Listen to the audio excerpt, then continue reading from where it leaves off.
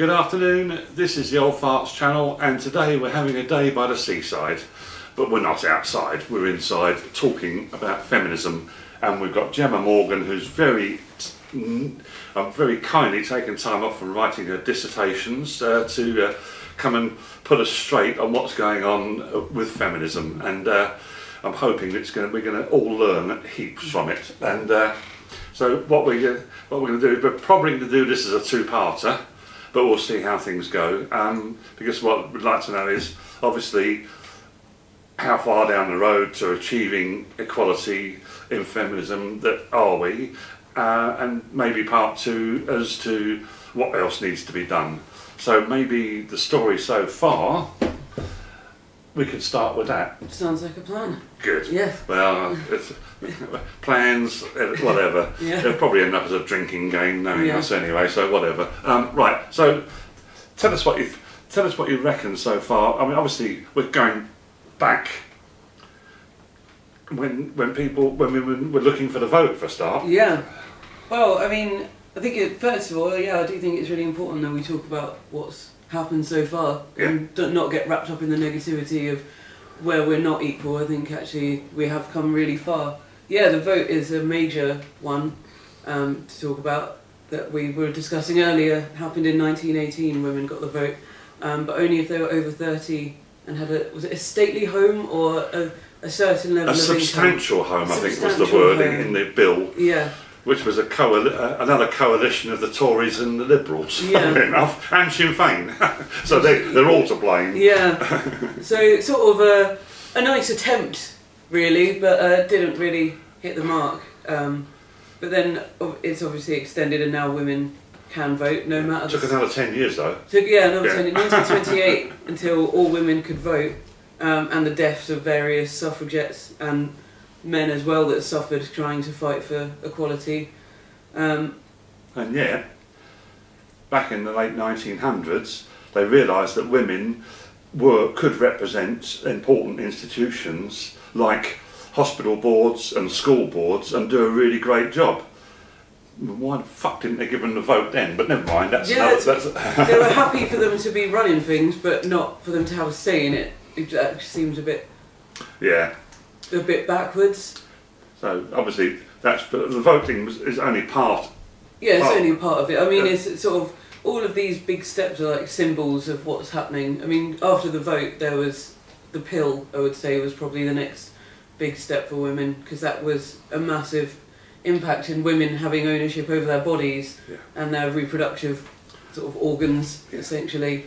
Having a say in when they could have a baby, when they wanted to have a baby. Yeah. Yeah.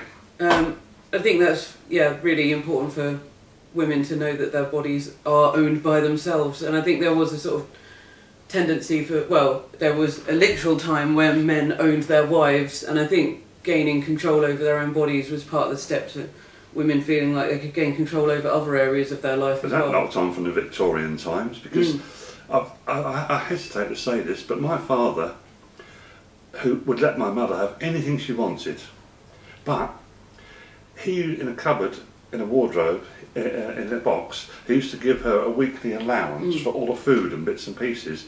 So she had to basically go to that and get the money for that week to go out and do shopping and things.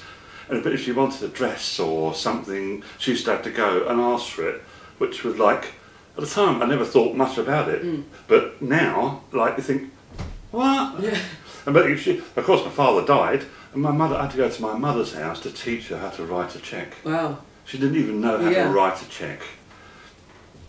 But I think, like, people did that, and because it was such a normal way of life, people loved each other and still did that. That was just how things were done. It doesn't mean that those individual people didn't care about women. It's just sort of like the culture of it. I mean, that happened to my parents as well, and I'm 30, and I remember my dad giving my mum a housekeeping allowance, and the exact same thing, having to, if she wanted something for herself, she almost had to justify it.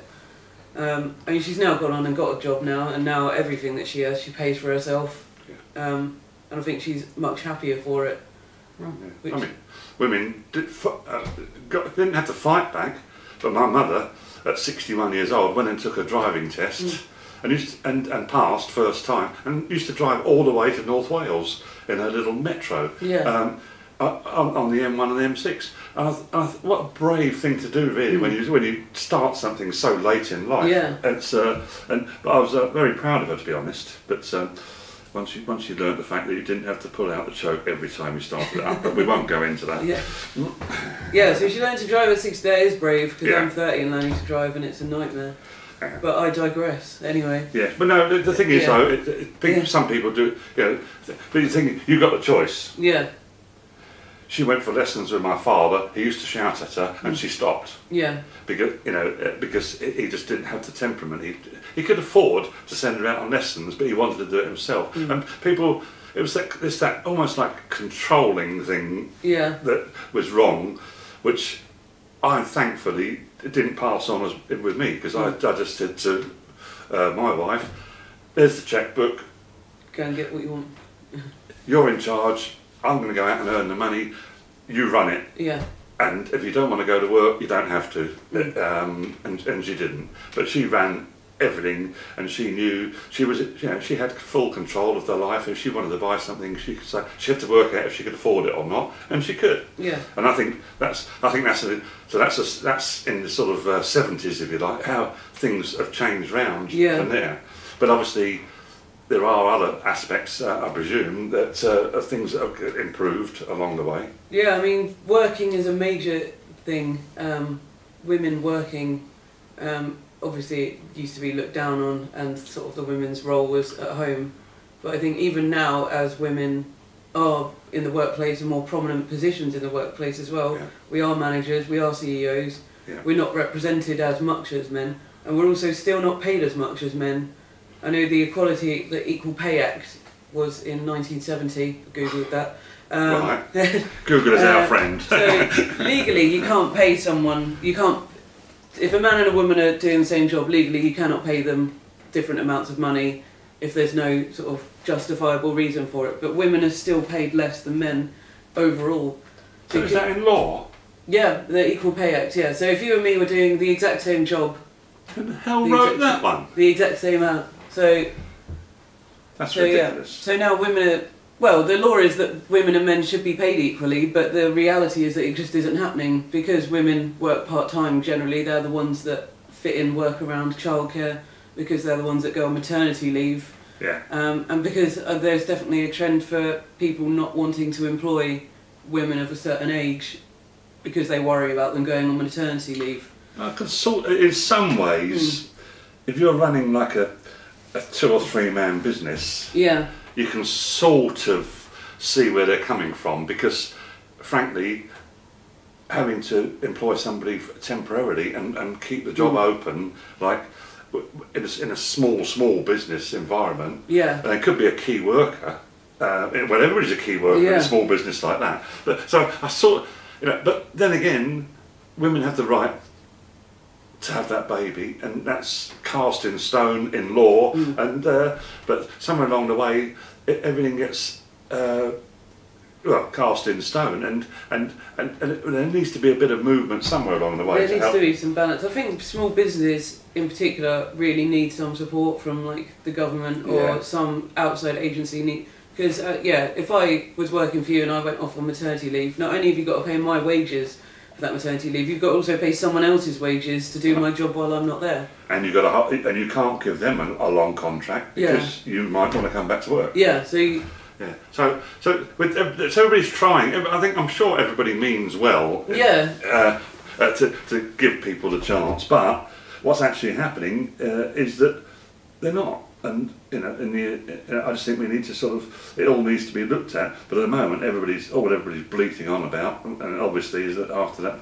huge crash, that we owe trillions or a trillion or something, and that's all everybody's worrying about. But at the same time, while we're building back and getting back to where we should be, we still need to give women their rights. Is what your proposal is? Yeah, I think there's still a long way to go. I think the major thing is fair pay and giving women enough sort of access and ways of getting equal pay. And I think the other issue that I have majorly at the moment with Britain is, well, Britain and the Western world, is the sort of objectification of women and the rape culture that I think exists in England, which is basically the way that rape statistics show that like 6% of all reported rapes actually end up in a conviction, and this whole culture of victim blaming and asking what women were wearing when it happened, what were they drinking, like were they asking for it, stuff like that. I think that's probably a big issue in Britain at the moment.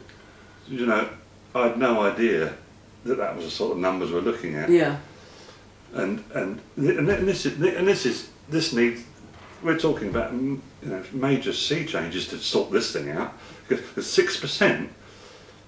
So basically, they're just not believing women. There's a lot of oh, it's your word against his, and oh well, like you were seen with him earlier in the evening, or like people, how much were you drinking? How much can you really say you remember? And I'm not saying that false rape accusations don't happen, and they do, but I think the way it's very small amount. 6%. Yeah. And convictions. Yeah. I don't think so. Yeah. That's ridiculous, and I had no idea. Yeah. This is the point of these chats, that where we think everything in the garden is lovely. Yeah. And that and we suddenly find out things are completely different. Now I look on the point of view that I treat women absolutely equally in my life. Yeah. And I can then say, okay, that's all okay. But if the institutions, the government, and everybody who controls this country isn't treating women equally, and I let them do it, I'm as bad as them. Yeah, but then so am I as well. Because we're not. Yeah. Well, then again, you are going to get up and have a shout about it. Yeah. I'm just burying my head and going, well, I'm being a good boy. I treat women fairly, but others who I vote in perhaps are not. So at the end of the day, that's. I find it all appalling, and it's one of the many things. As I've suddenly get into retirement, I don't have to think about work. I can start thinking about things and fairness in society, and that's why I started all this off. And I think that it's important that we, us in our 50s and 60s, who think all of the garden is lovely. The fact is, it isn't, and we've got heaps and heaps to go. Yeah. So I think what we can, I'm in total agreement. And I think we need to talk about where we're going to go in the future. But I do like splitting these up, so I'm going to run it as two. Okay. And we'll just have a cup of tea, and then we'll go there. So for the minute, we're going to sign off. If you've got any comments that you'd like to make, you can. There is an email, and it's comments@theoldfartschannel.com. Send us your comments, because there will be a gap between these, and if we need to do a third recording, I know you're really, really busy, but if we need to do something, it's really important that we get this across, and I'm with you on this one. So let's talk. We'll talk again. That's the end of part 1, and we'll get part 2, and then we'll see where we go from there. Thanks very much for watching.